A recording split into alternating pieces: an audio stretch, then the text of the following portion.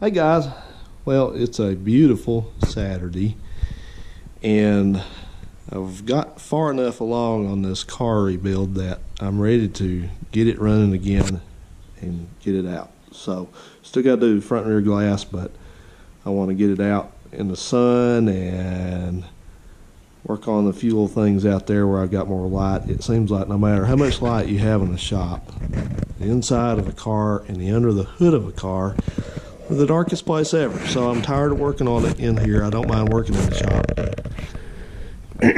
I'd rather work outside if I could. So we're going to get this thing going, and I've got to put some gas in it, and check the oil, check the water. I've already checked the battery, put the charger on the battery, but the battery didn't really need a charge. It was still good.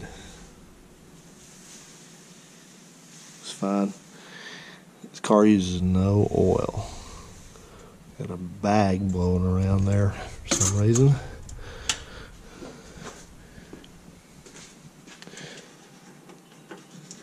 Don't think this thing's been running since October. Looks good. Something like that when I moved it in here. And this car has been totally apart. The gas tank's been out of it, the dash has been out of it, the interior's been out of it. So everything but the exterior has been out of this car. So I want to make sure I hooked the battery back up, made sure it didn't have any problems there. So looks good. Does turn over. This has got points ignition in it, so I haven't touched the points, haven't done anything. I'm not gonna do anything. I'm not gonna prime it. I'm not gonna do anything. I'm just gonna fill it up with gas. I'm gonna tap the carburetor a little bit, make sure the float's not stuck. Hope it's not. Never has. And all that. So this is a part of this video where I'm going to talk about something totally unrelated, and this is the part where these people that hate you talking about unrelated things gripe and complain. But I've had bluebirds nest in this building up there where those little leaves are. They always nest here and that one on that corner over there because the prevailing wind comes this way. Normally it's coming this way, it's coming kind of sort of this direction, but a lot of times that's where it comes from. So they don't ever really nest up there. They haven't.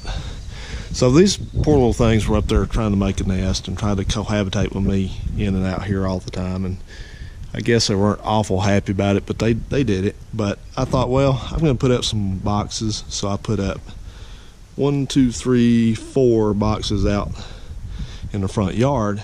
And after about 2-3 days, they promptly moved. So anyway. So this is my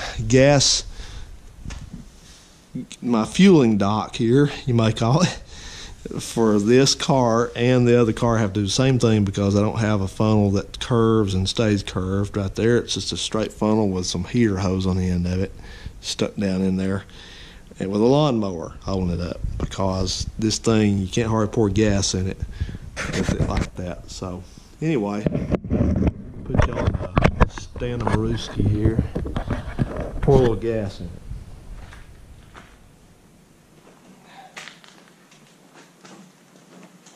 I bet I'm going to spill some because I filled this gas tank up as far as I could fill it because I had to have gas for something else I'm going to do too. So I'm going to do also.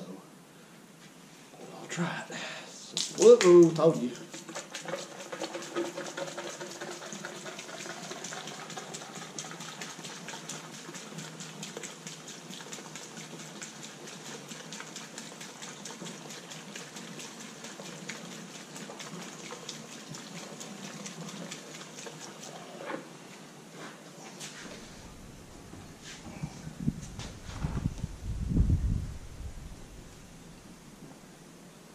Always make sure you're not leaking gas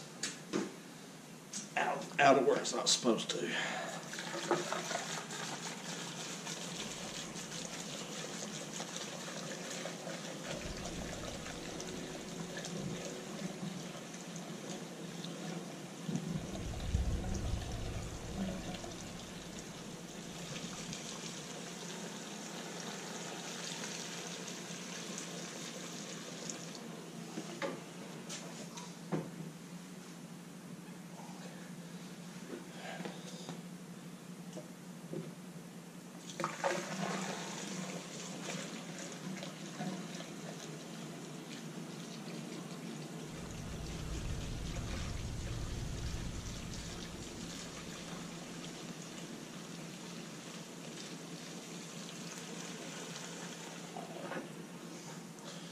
Alright, that's about 3 gallons in there.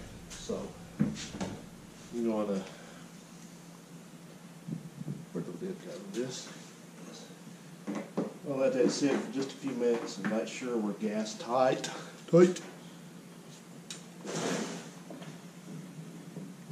I have to use this for the Chrysler also, because the one on the Chrysler is behind the bumper, it's straight out, and you have to turn it like this to get gas in it, or you're out, you know. I'm going to show you something here too.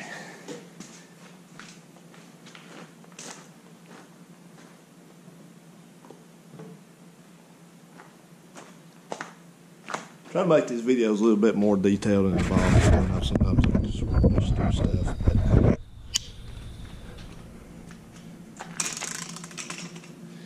this gas, this is this ethanol gas.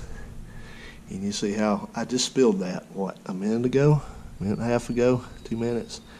This is how quickly it's already evaporating off the concrete. If this was the actual stuff, it didn't have corn alcohol in it, then it wouldn't do that. You'd have plenty of time to cause a big fire with it. So I don't know, maybe this is a government plot to save ourselves from our own stupidity. I don't know. So, move this out.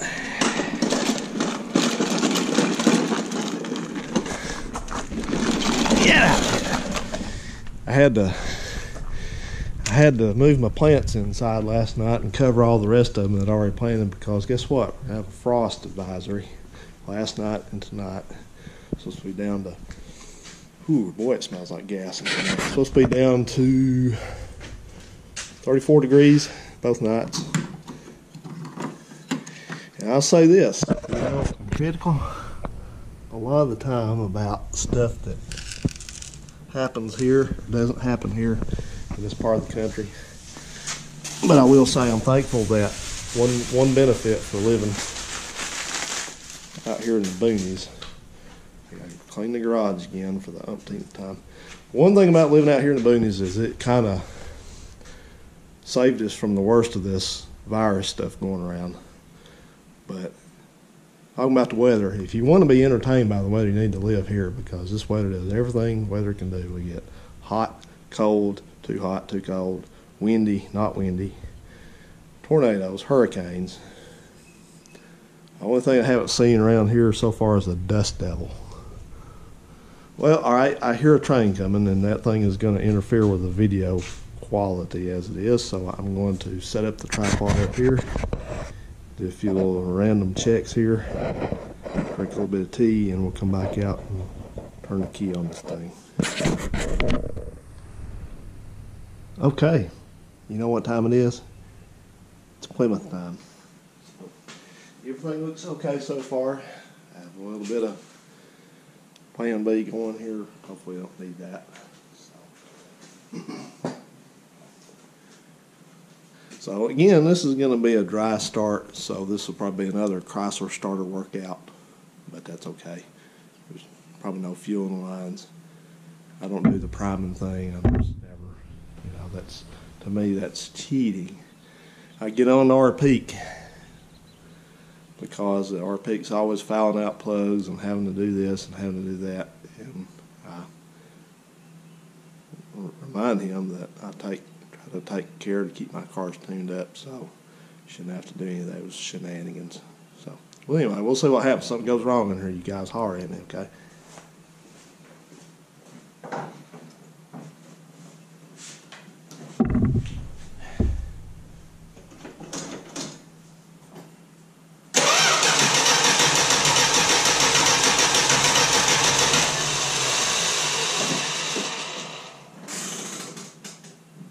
Put the brake on.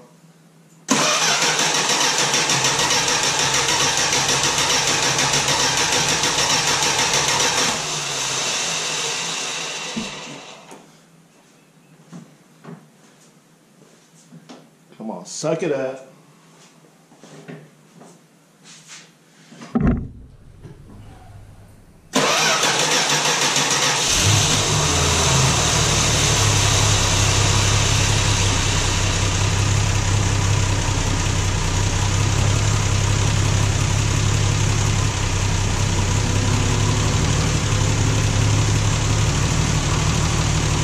You hear the transmission pump kick in, I got it in neutral. If these have been sitting for a while, you always want to start them in neutral because the pump doesn't pump in park. So if you start in park, you're doing the dry start on the transmission too. It's kind of hard on it.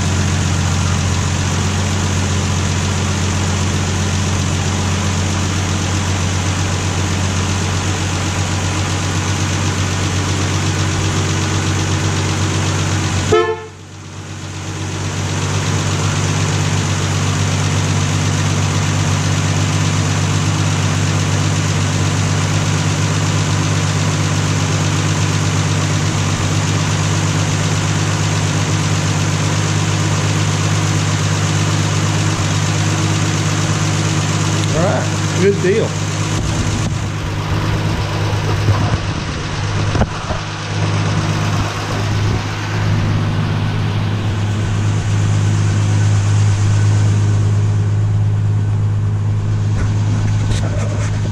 Well, that was not too dramatic, thankfully. But I'll let you in on a secret. This car either needs a valve adjustment or something else is going on with it with the cylinder balance on it, because I noticed when I was starting it, spinning it over, you notice how it would go. That's a telltale sign that you got a valve that's too tight or something else is going on with it. And it's kind of sputtering a little bit back here when it idles. So hopefully we don't have anything major going on. You know, you could have like a valve starting to burn or some valve seat going away or something. I hope it's not that serious, because it straightens up after you know, it's sitting here at fast idle, it's not really doing it. So we'll look into that. Probably just got a valve needs adjustment. Probably need to run the valves again. So we'll get into that. Anyway, happy with that. So I'll let this run a little bit and warm up and just kind of watch it, and then we'll get it out of here.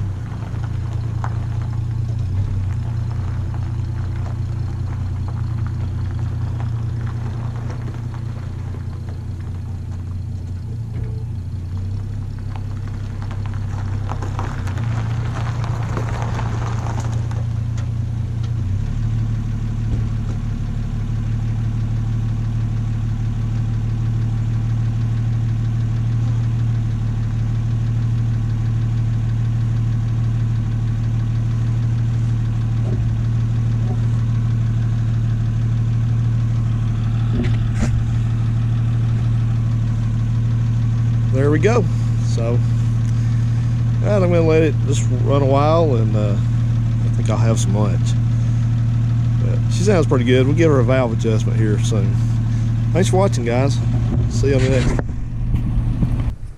Well, one thing tends to happen when you get older, you young guys, is that you get a little forgetful, and that's happening to me some. I still know who I am and where I'm at, so I guess that's good. But what's not good is that when I put this door together, ran this cable for the control for the rear view mirror there. It's got a remote rear view mirror. Ran it through there and didn't even think anything more about it and put all this together. And then one day I'm trying to put this thing on, tighten it down, put the ferrule on it and all that, which are these two pieces here. And so I'm putting this thing on, you know, and I'm trying to get it on there and put the nut on it. This thing, you wouldn't believe how much they ask for these if you find a good one, which I didn't pay that. I just cleaned up the old one, you know, it's pitted a little bit. So I'm trying to put all this stuff together. And it finally occurs to me that this washer is supposed to be on the inside of the door, not the outside. There's nothing to hold it if it's on the outside. It just comes out. So it has to be here, and then that part goes through it, and then the nut tightens down over it. Okay, so if you're doing one of these, remember that. I didn't. So now I have to take all this off again to put that back on. But that's not all of it. I'll show more about this later on, but I took this whole entire dash out of this car and painted it. Looks real nice. I still have to get my dash cover put on, but one thing I had to do also is paint the steering column, which I did not take it out and paint it. I just left it in there. It's too hard to get out. So in doing that, I covered everything, but then I forgot to cover this door up. So now there's specks all over it. I should have watched one of Howard's videos, Old Car Alley, before I did this, because Howard covers everything over. Everything. And so if I had watched that video, it would have made me remember to do that. Because the thing is, when I was taking this all out, the first time I had everything covered up because I didn't want to hit the door, right? Well, I forgot. So, right, well, I have to take the door panel off, and I'll have to not only take it off to do that, now I got to take it off anyway to fix it. So we can't have specks on it like that. All right, well, that's my duh moment for the day, I guess.